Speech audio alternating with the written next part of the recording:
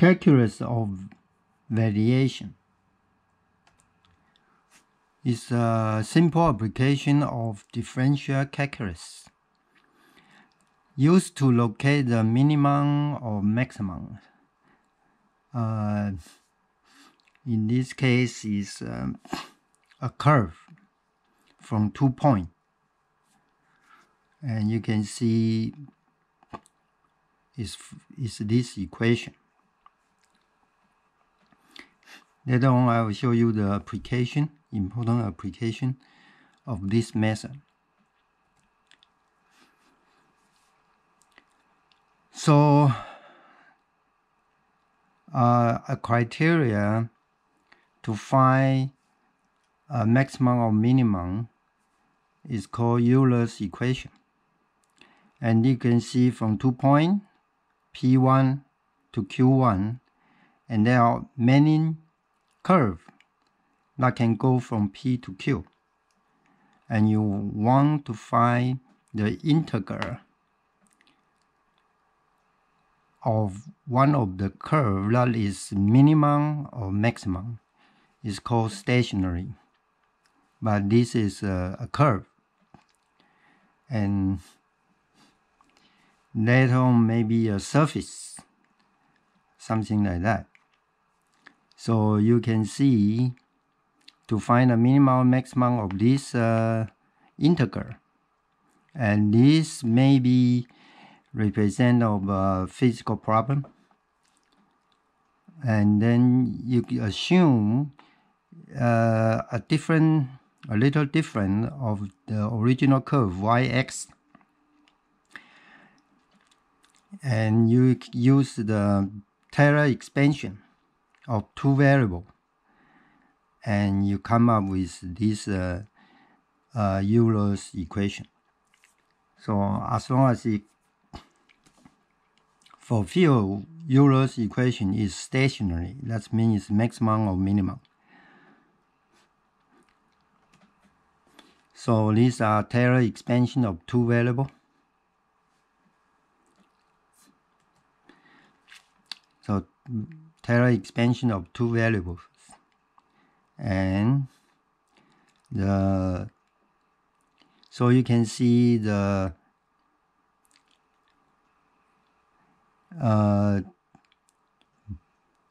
you can go to the n. So this is a general form. First, n equal 1, n equal 2, all the way to n. And now your Euler equation is this one. This is the Euler equation equal to 0. It means it's stationary or is maximum or minimum. So there are some other cases. Case 1. If f is explicitly independent of y, Euler equation becomes this one. Case 2.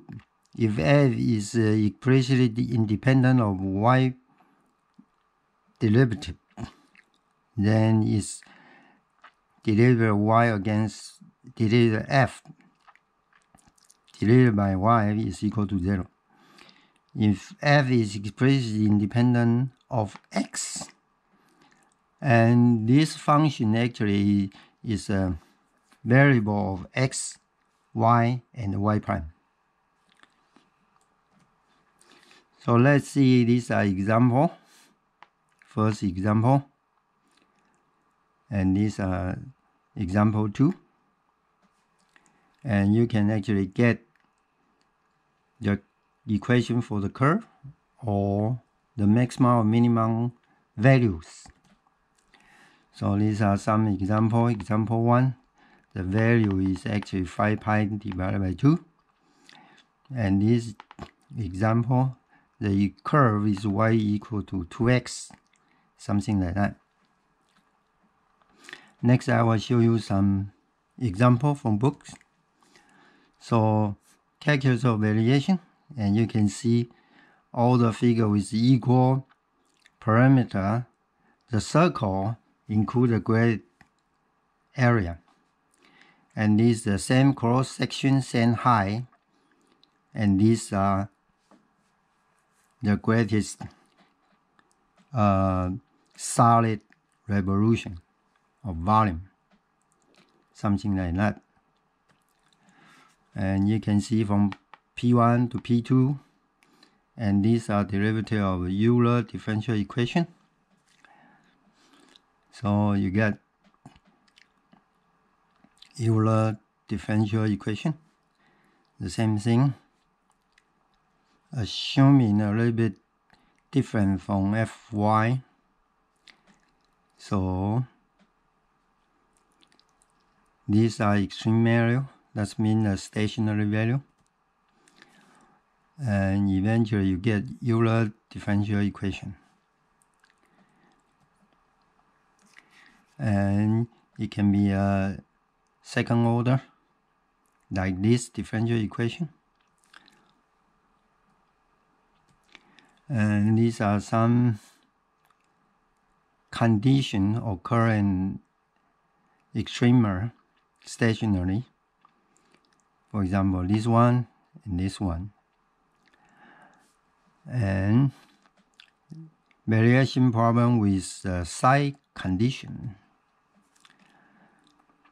Let's say we say the isoperimetry problem before we mentioned, and psi condition in equation form.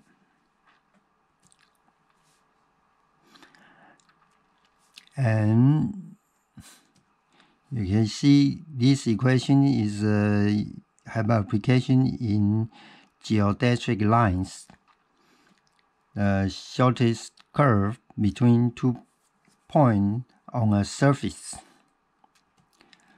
And this application in theoretic physics, Lagrange function turn out to fulfill the equation is the function of t, qx, and qk and qk's derivative.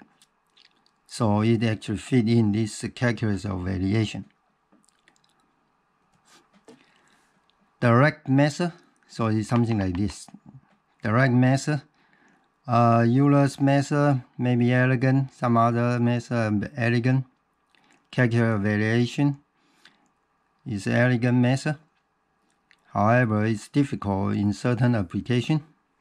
So the direct method is you use the approximation method, approximate the function, and directly try to solve it.